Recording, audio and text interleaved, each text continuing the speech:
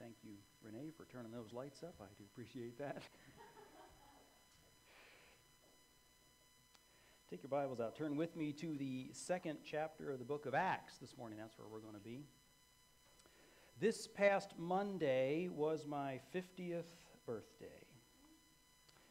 Now, my notes said there would be cheap applause at this point, so I'm not sure if I just put that wrong in mine. Oh, thank you. How unexpected. Oh, that's so kind. Thank you very much. I didn't want to understate it. I do thank you all for your kindness. Many of you wished me a happy birthday on Facebook, and I do appreciate that. I was just a touch disappointed, though, I have to say. I didn't get any old people jokes. Not one. Now, I'm the youngest of four, so I need to build my repertoire when all those old people have their birthdays so I can share them. I didn't get any old people jokes on my birthday.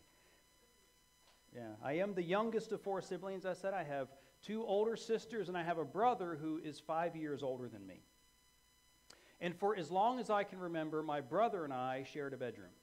From my furthest memory back until the day that Jeannie and I got married and I moved out of the house, my brother and I shared a room. In fact, we shared everything. We shared that space in the bedroom. We shared, when we were younger, certainly we shared the toy box that was in the bedroom. We shared the contents of the toy box that was in the bedroom. We shared clothes. When whatever he wore 5 years later, I was wearing. We shared a bicycle. Whatever bike he had 5 years later was mine. You get the picture. We shared every single thing. Our sharing wasn't always voluntary.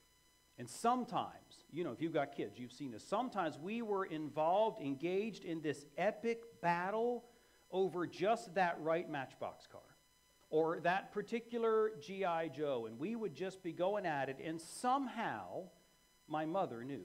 I don't know how she knew. She'd be in the other far corner of the house, and somehow that mom radar would go off that the boys are fighting over something.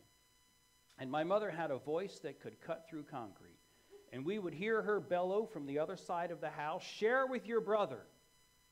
And that's kind of the title of the message this morning, "Share with your brother." If you have children, you may have found yourself saying that, especially if you have boys. You've found yourself saying that from time to time. That's the title of the message this morning.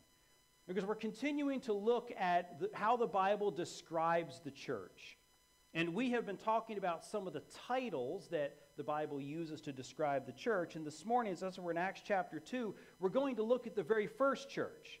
That very first church that formed in Jerusalem right after the day of Pentecost. And I think if we looked at this title, what we see there is a sharing church. And Luke wouldn't have said it this way as a command like my mother did, "Share with your brother." But I think if he was to describe that church in Jerusalem, he would say that's something that characterizes that church. They were a sharing church. And what I want us to see out of that is what they shared. That sharing attitude, what that looked like in that first church, and how God used that. Not only to establish his brand new church, but also to grow his church members and to grow and to build that church. So you've got your Bibles open to Acts chapter 2. You follow along. We'll start reading there in verse 41. "So then, those who had received his word were baptized, and that day there were added about 3,000 souls. And they were continually devoting themselves to the apostles' teaching and to fellowship, to the breaking of bread and prayer. And everyone kept feeling a sense of awe, and many wonders and signs were taking place through the apostles. And all those who had believed were together, and they had all things in common. And they began selling their property and possessions, and were sharing them with anyone who might have need. Day by day, continuing with one mind in the temple, breaking bread from house to house, they were taking their meals together with gladness and sincerity of heart, praising God and having favor with all the people. And the Lord was adding to their number day by day those who were being saved." So I want us to look this morning at that church, the sharing attitude of that church and what that looked like, and then how God used that to build his people and to build his church. And I think one of the things that we noticed about that church was they shared their lives together. That was something that God was able to use, how he was able to build that church individually as the people of God, but then also as a group, because they shared their lives together. Now, I included verse 41 in this section that I just read. It's not technically a part of that entire section. Verses 1 through 41 of Acts chapter 2 really describe the day of Pentecost. And verse 41 kind of rounds out that day, sort of wraps it up and puts a neat little bow. The disciples were preaching that day. Peter kind of took the lead and was the spokesman for the group, but it says all of them were preaching. There were people from 15 different areas, regions, and cities and nations that were there that day. 15 different people groups. There were 12 disciples preaching, and yet everyone heard them in their own language. And so to say that God was doing something amazing, there were awe and wonders, absolutely. Somehow those 12 were able to speak in 15 different languages at the same time. Peter took the lead. The gospel was preached. The Holy Spirit moved, and then we see there in verse 41 how the Spirit kind of wraps up the day of Pentecost. And so verse 41 sets the scene for us. 3,000 people came to know Christ that day. Man, what a great problem to have, right? What an amazing problem for this brand new church to have. There were 120 people, it says back in chapter 1, verse 15. It says there were 120 believers there in Jerusalem prior to this day. So the church explodes from 120 to 3,120 in one day. What an amazing problem to have, right? And we have some great problems here at this church, too. And we moved the school-age class from upstairs to downstairs. It outgrew the classroom upstairs, so we had to move it down into the sanctuary. What an amazing problem to have. And we're always looking for more volunteers for the children's ministry. We have more children than we have volunteers to be able to bring the Word of God to them. What an amazing problem for us to have. That means that God has brought families, He's brought you here. He's brought families here, given us an incredible opportunity to be able to input the Word of God into those kids' lives. And maybe you're sitting in the congregation, you hear us talk about that, and you sense a little stirring, and you say, maybe God's leading me to be a part of that. Praise God for that problem we have, right? He's opening up a door, maybe for you even, to use the gifting that He's given you. In our home groups, we have home groups that are outgrowing the living rooms that they meet in. Praise God. What a wonderful problem to have. We have some of those great problems, but can you imagine 3,000 new believers show up all at the same time? What an amazing problem to have. Hungry. They're hungry for the Word, and here they are all at once. And there was no church for them to go back to. They probably stayed there. We're not really told, but the they that he refers to in verse 42 is probably largely this 3,000 new believers. They had nowhere else to go. There was no other church. This was the only one. So there were some visitors from Rome, we're told, that were there. But there was no church in Rome for them to go back to. There was no church in Egypt or Mesopotamia for them to go back to. If they were going to learn anything about this newfound faith, if they were going to learn what it means to live as a believer and how can I grow in the apostles' teaching, if they were going to learn any of that, it had to be there in Jerusalem. There was nowhere else for them to be.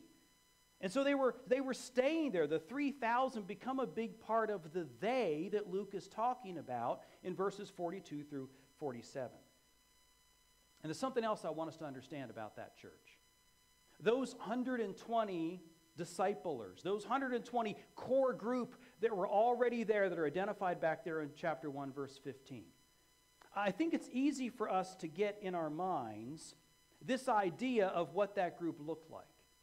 And I think it's tempting for us to think about them as these wise, mature, seasoned, and settled believers. I mean, these are the disciples and those that were in their immediate circle.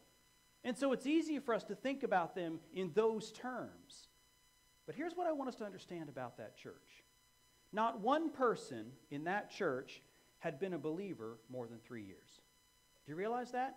Not one of them. Andrew was the first disciple to be called. And shortly thereafter, he goes and grabs his brother Peter and says, hey, come on, I found the Messiah. They were the first two. But that was 3 years ago. Not one person in that first church had been a believer longer than 3 years. And many of them have been saved just a matter of a few months. Now, what enabled them to be effective disciplers? What enabled God to work through them in such a way that He was able to establish His church and to grow His church with such an immature crowd, such a crowd of new believers? Look again there at verse 42. What they were doing. They were continually devoting themselves to the apostles' teaching and to fellowship, to the breaking of bread and to prayer. They were persistent. That's what that word, continually devoting themselves. It means they were persistent. They were persistent in their pursuit of the apostles' teaching. It was the apostles' teaching that brought them to Christ. The Spirit stirred something in their hearts as they heard the gospel preached, and they were drawn to that. And there was a persistence about being in and around what the apostles had to say. Now, you and I don't have the apostles that show up here at the church on a regular basis. There are no apostles today. That office ended in the church age. But we have the apostles' teaching. They were passionate about it. And listen, they weren't content with a casual interaction with what the apostles had to say. Let me sit around you for just a few hours, maybe even just 30 minutes, and I'll hear a little of the apostles' teaching, and then I'll go out and I'll go about my day and I'll go about my week, and stuff gets tough, and things get hard, I'm at the end of my rope, well, then I'll come back and I'll listen to the apostles again. They weren't content with that. That casual interaction with the Word of God, that wouldn't do. They had a hunger, an insatiable hunger for the disciples' teaching. And Jesus said, "Blessed are those who hunger and thirst for righteousness, for they will be filled." And that characterized that early church. They didn't have all the answers. They didn't know all of the right responses to every single situation, but they knew where they could find it. And they were passionate about being involved in what the apostles were teaching, what the Word of God had to say. They simply couldn't get enough of it. And they did that together. Did you catch that? They were devoted to the apostles' teaching and to fellowship. Now, you can't have fellowship by yourself. Fellowship, the word there is the Greek word koinonia. It means community. You can't be in community by yourself. You can't have fellowship by yourself. By definition, that's in a group. They were devoted to both of those things, to the apostles' teaching and to fellowship. Now, am I suggesting that armed with just a hunger for the Word of God, that you could be effective in helping someone grow in their relationship with Christ if you're not Billy Graham? Or you've not been a believer for 10 or 20 years. Maybe you've only been a believer for 3 years, maybe even less than that. And am I suggesting that armed with just a hunger for the Word of God and the desire for community among God's people, that you could be effective in helping someone else grow in their faith? Yeah, I think I just did suggest that. Because that's exactly what God did. He used these young disciples armed with nothing but a hunger for the Word of God and a hunger to be in this together, to iron sharpens iron. He used them to be effective disciple makers. Now, some of us who have been believers a long time, 10, 15, 20 years, there's a tendency to lose a little something as we've been in the faith for a while. And what we lose, not our salvation, we certainly don't lose that. What we lose is a tendency to be transparent, a tendency to be open. And there's something about if you've been saved for a long time where maybe you don't want to admit that after 10 or 15 years you still struggle with sin. You say, I don't want to admit that to a younger believer. I don't want to admit, my pride will not allow me to admit that I'm still struggling with sin, even after all these years as a believer. Or maybe after a while you don't want to admit there are parts of the Bible that you've never read. And you've had that conversation with somebody where they're excited and passionate about a passage of Scripture, and they're sharing it with you, and you give that sort of knowing smile, but in your mind you're thinking, I have no idea what you're talking about. And after a while, you don't want to admit you've never read the second half of Leviticus. Right? You start reading it, you get about halfway through, and you say, I can't take another law. And so you jump to the New Testament, but you never jump back. You've never read the second half of Leviticus. Or you've never read the book of Obadiah. Or before today, you didn't know there was a book of Obadiah. After a while, maybe you don't want to admit those things. New believers didn't have that. New believers had this desire for community. Why? They knew they needed each other in their growth. This is what I imagine it looked like in that early church. As they shared a meal together, they talked about what the apostles had taught that day. Do you remember when Peter said this today? Man, what did that mean? What was he talking about? And as they sat around that table and they shared that community together, they talked about what they had learned that day. And as questions came up, as they asked the 120, listen, you've been a believer 6 months. You've got a 6-month head start on me. And as they asked them that question, what does this mean? That disciple, they may not have had the answer, and they were perfectly comfortable saying, you know what, I don't know. But let's go back. Let's go back and ask Peter what he meant. Let's go back and find out from the apostles what they meant by that. And what does that look like for you and me? To be able to interact with someone, and even if you only have a 10-day or a 10-week or even just a 10-month head start on them, to be involved in their lives and be able to say, you know what, I don't know the answer, but I know where I can find it. Let's go find it together. That's what I think that looked like in that first church. And as they interacted together, as they had challenges in life, as they experienced difficulties, they didn't look to the more mature believer and say, I'm certain you don't have problems in your life. And that those more mature believers didn't put on a facade that they got it all right all the time. And I imagine as they had challenges in life, as situations came up, they said, you know what? I'm struggling with that too. Let's go to the Lord together in prayer. That's what I think that looked like in that first church. They shared their lives together. Jesus held up a child as the model of childlike faith. Not childish faith, childlike faith. Those are two very different things. And when a child is excited about something, you're going to hear about it, right? You're going to hear all about it. Yeah, you're right. You're going to hear every single thing when a child is excited. And they're not afraid to ask questions, right? They're not afraid to admit they don't have all the answers. They don't know how all this stuff works together. Jesus held that up as the model of faith. To have that childlike faith, that endless curiosity about who God is and what He's doing, that ability and that willingness to say, I don't know everything. I don't have all the answers, but let's go to the one who does. That church in Jerusalem, that sharing church, they openly shared their lives together. They shared themselves with one another, a very real and open and transparent way. And God worked in and through their community, both to build them individually and then to build them as a church. They shared their lives. The other thing they shared, verses 44 and 45, was they shared what they had, their resources. They shared their stuff, not just their lives, but they shared the resources that God had given them.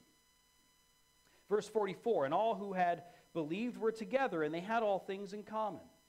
And they began selling their property and possessions and were sharing them with all as anyone might have need. Now there's something important for us to keep in mind when we read the New Testament, and particularly the book of Acts. The book of Acts covers a bit of a transition period. A transition period from the earthly ministry of Jesus to what we commonly call the church age. And throughout the book of Acts, God is establishing His church. He's establishing the apostles as the authority to be able to teach and guide that church.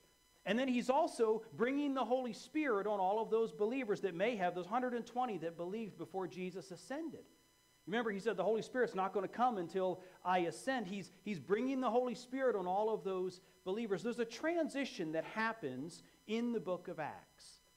Now, the reason I bring that up is not everything in the book of Acts is intended to be exactly duplicated in the modern church. We have to look at what happens here in the book of Acts and say, is this taught anywhere else in the New Testament? As we have all of those letters to the churches in the New Testament, is this particular thing taught in exactly this way in the rest of the New Testament?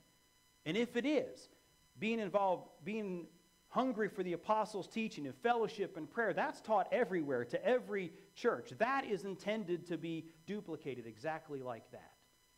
But is everything in the book of Acts that way? And we read verses 44 and 45, and there's a bit of a communal living kind of environment there, right?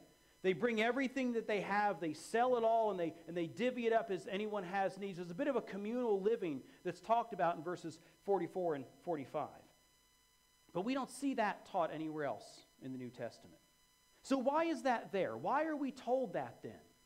And though we don't see that, we're not expected to duplicate that in all churches for all time. There is a principle there for us to pull out. God told us that for a reason. And what's the principle we can apply to our church today? And the principle is the idea of sharing the blessings that God has given us. having that willing spirit and that willing heart, that generous spirit that they had to share whatever I have, whatever is mine is yours. That kind of idea. I'm willing to share his blessings, share his physical resources. The reality is that most of us have too much stuff. And especially if you're an American, we know we have too much stuff. We're reminded every 3 or 4 years when that PCS time comes up again, how much stuff we have accumulated. And how much, too much of it. We have it in storage rooms, boxes we haven't touched in 3 or 4 years. And we say, what is in that thing? Most of us simply have too much stuff. James chapter 1, verse 17 says, every good and perfect gift comes from above. Even that stuff, even the stuff in the box that you haven't opened in the last 3 years, that is a gift from the hand of God.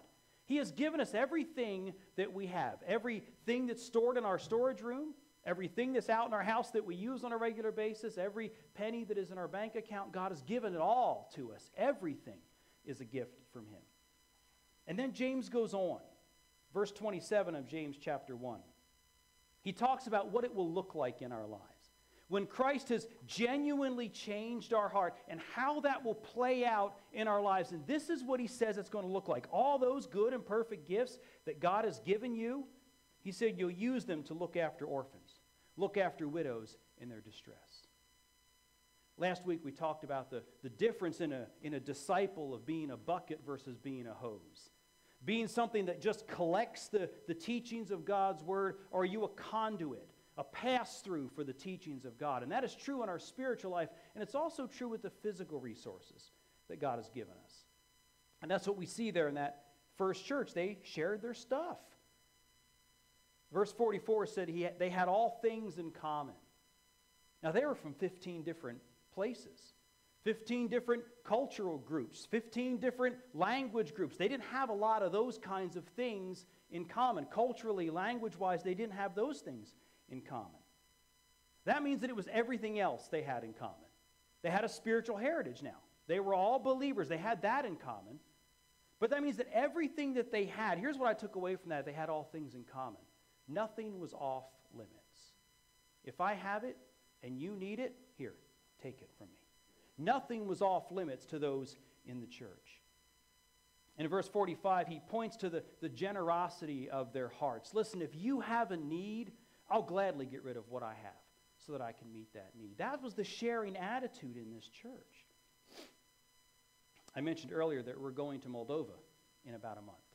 The 5th through the 12th of November, we're taking a team there to Moldova as we have for the last several years. And next week, we're taking a special offering for that. And I mentioned I was going to tell you a little bit more about Moldova because here is a place where this principle of sharing our stuff among the needy, being able to bring a cup of cool water in the name of Christ, being able to give to the least of these, here's a place where this principle applies perfectly. Moldova is the poorest country in Europe. The average income throughout the country, this includes even those who live up in the capital city of Chisinau who might have a good, decent, solid job with a big company. The average monthly income in Moldova is $230 a month. Now, most of us have spent that on the phone that we carry around in our pocket. That's the average monthly income in the country of Moldova, the equivalent of $230. And we will be working in the Crihana Veche village. And in that village, it's some of the poorest people in the country of Moldova. Many of those, the ones that we'll be working with, they live on a government pension, kind of like Social Security. And that government pension is about $60 a month. So can you imagine? They've got a family, 2, 3, 4 kids. And they've got to provide for that family with $60 a month. And they've got to buy firewood for their homes. That's the only way they can heat them, with $60 a month. And that's where we come in.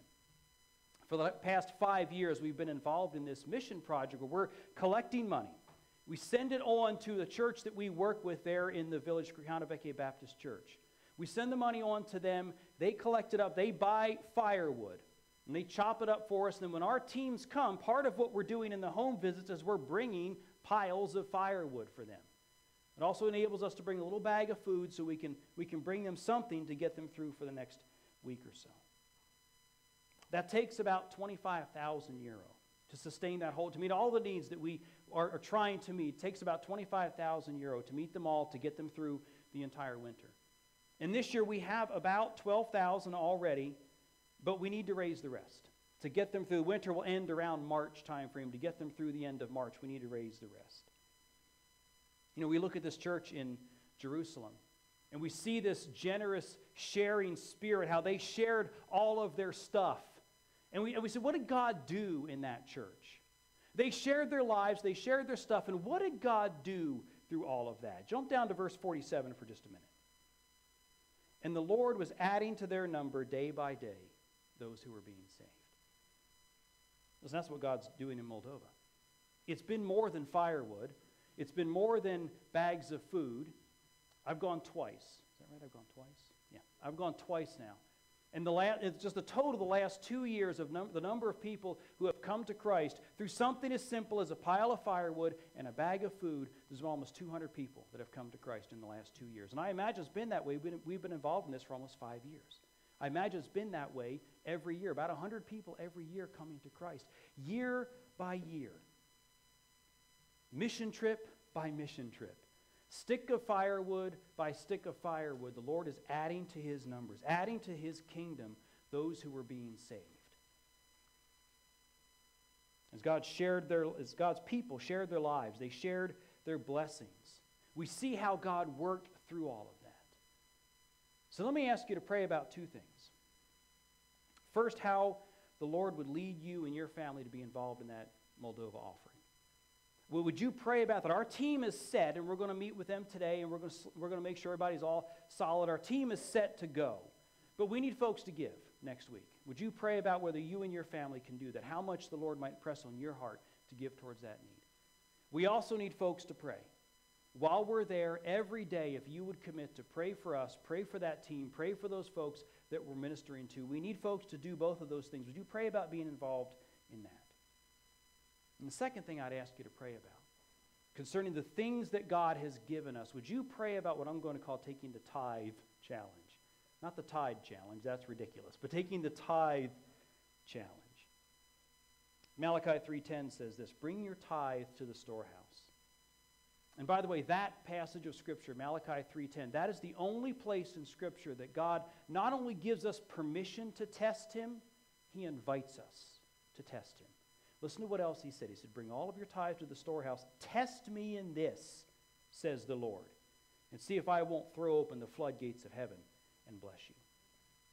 Let me issue this challenge. Would you pray about this? If you're not already a tithing family, tithe means 10%. You say, I don't see how we're having a hard time making it on 100%. I don't have any idea how we're going to make it on 90%. Let me issue you this challenge. Would you commit to tithe for 6 months? 6-month period of time. Take God at his word. Step out in faith. Take that promise that he made. Make that real in your life. And would you commit to tithe for 6 months? And here's the promise I make to you. That at the end of that 6 months, now I don't know how God's going to bless you, but I know that he will. But at the end of that 6 months, if you can come to me and honestly say, I took God at his word and he didn't bless me. If you can honestly say that, I will resign as pastor of this church that day. Not only that, I will resign from Christian ministry. Do you know why? Because that means that the promise of God in Malachi 3:10 cannot be trusted. And if the promise of God in Malachi 3:10 cannot be trusted, it begs the question if John 3:16 can be trusted. And if the Bible, the Word of God, cannot be trusted, then what are we doing? Take the tithe challenge. Because tithing and giving to missions, that's so much more than bringing firewood to folks in Moldova. And that's so much more than building up the church's ability to meet the budget. Those are secondary effects, secondary benefits. Here's the benefit of giving. Here's the benefit of tithing. It's about you taking God at his word. It's about you stepping out in faith and trusting God to do what he said he's going to do. It's about acknowledging our dependence on him. That God, you've given me all of this. I can't believe you're going to give me this. Call me to tithe and then drop me like a hot potato. It's acknowledging our dependence on God for everything that we have. And it's watching God do something in your life that you didn't think could be done. That's what giving is about. That's what tithing is about. Listen, God doesn't need our money. God doesn't need anything from us. He owns a cattle on 1,000 hills. He owns it all. He created it all. He doesn't need a nickel from us. And yet he calls us to give. This is about us growing in our faith. Jeremiah 17:7 says, "Blessed is the one who trusts in the Lord, whose confidence is in him." God took that kind of faith in that Jerusalem church, that sharing their lives kind of faith, building their foundation on the Word of God. And he took that faith, that sharing their stuff kind of faith in that first church, and he built on it. He built the members of that church. He built his church out of that.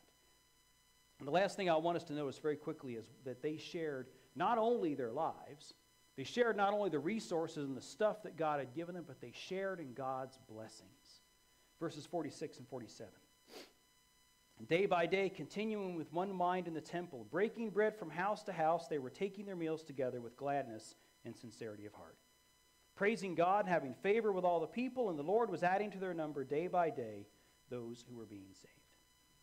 Very quickly, let me go through what the blessings are that they experienced. When they shared themselves, when they shared the things that God had given them, God blessed that church. Let me very quickly just list out the blessings that they experienced. First of all, they experienced the blessing of unity.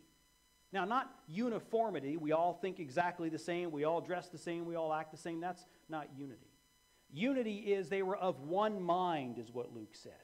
They were of one purpose. We may not always see eye to eye on the how, but we do see eye to eye on the what. Our purpose was the same. They experienced the blessing of unity. They experienced the blessing of gladness. He said they did these things, took their meals together, broke bread, continued with one mind with gladness. There was a genuine sense of the joy of the Lord. Watching what he was doing, there was a gladness among those people. And sincerity, with sincerity of heart. When they opened their lives to one another, and they said, listen, if you have need, I'm here. If there's any way I can meet it, I'll meet it for you. You know what that fostered in that community? It fostered a sense of trust.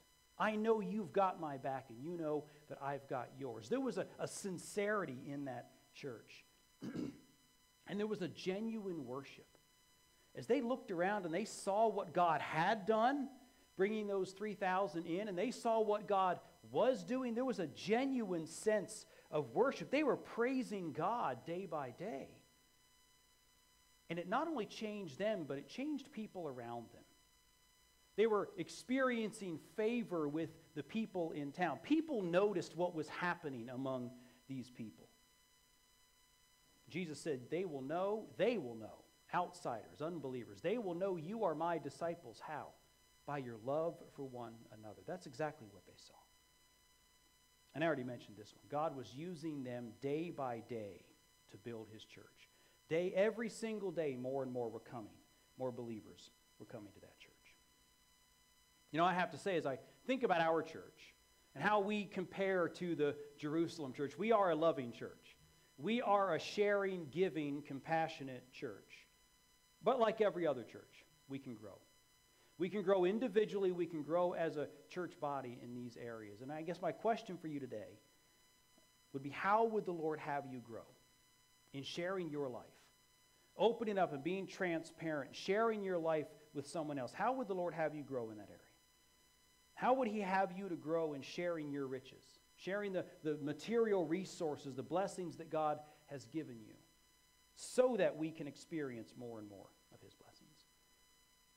In a few moments, we're going to gather around the Lord's table, and that's one of the incredible blessings that we have as the people of God. That we can gather around this table and the privilege of celebrating as a family what Christ has done for us. And we come to the Lord's table, we see what Paul wrote in 1 Corinthians chapter 11.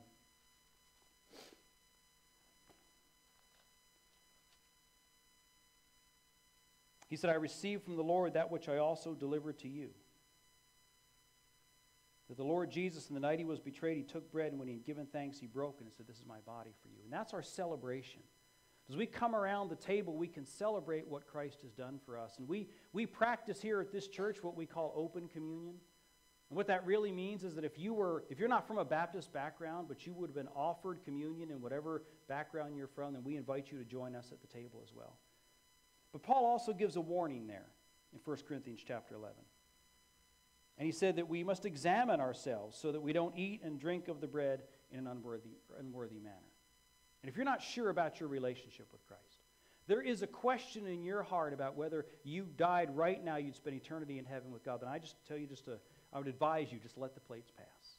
Let that be between you and the Lord as we come together to celebrate at his table. I'm going to ask the guys that would help me serve to come on up.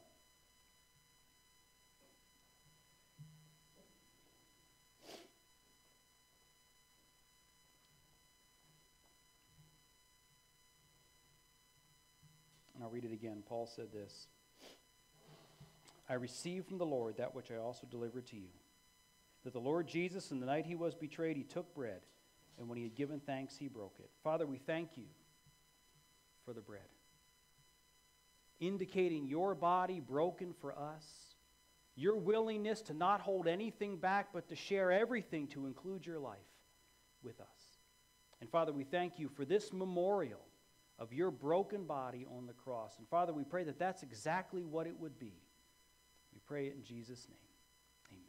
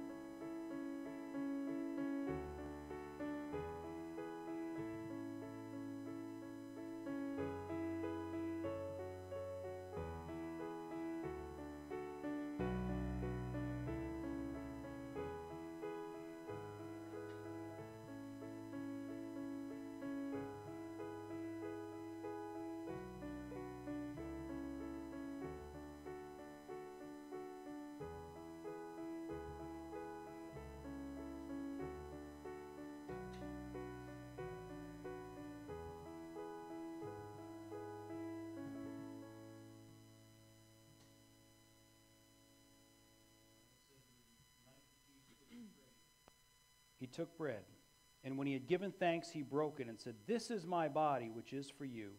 Do this in remembrance of me."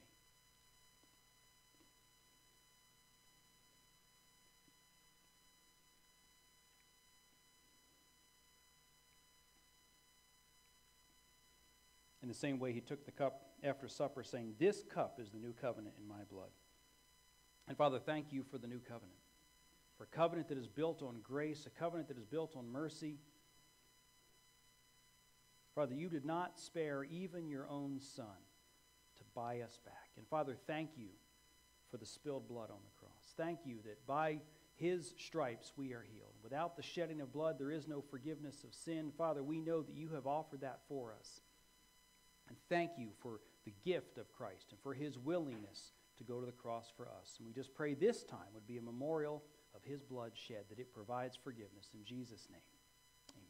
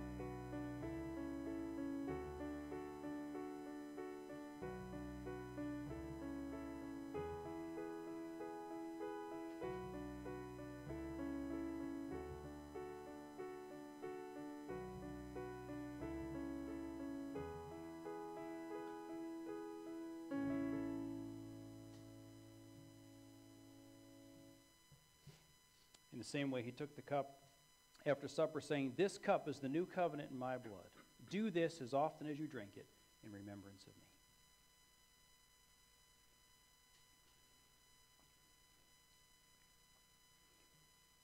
For as often as you drink this bread, eat this bread and drink this cup, who proclaim the Lord's death until he comes. And Father, thank you for the opportunity to celebrate around this table, to proclaim your death until you come again.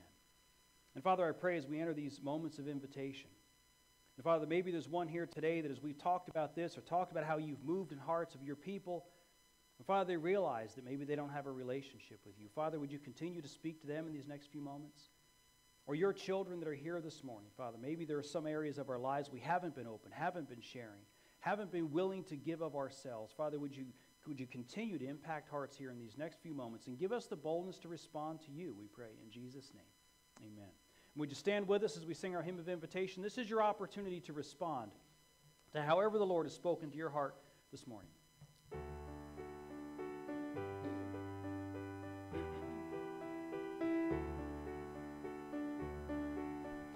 Be thou my vision, O Lord of my heart, not be all else to me, save that thou art. Thou my best thought, by day or by night, waking or sleeping, thy presence my light. Be thou my wisdom, be thou my true word. I ever with thee, and thou with me, Lord. Thou my great Father, and I thy true Son. Thou in me dwelling, and I with thee one. Riches I heed not, nor man's empty praise. Thou mine inheritance, now and always. Thou and thou only, first in my heart. High King of heaven, my treasure thou art. High King of heaven, my treasure thou art. If you need to speak with someone or pray with someone after the service, I'm available to do that, or deacons are available to do that. Don't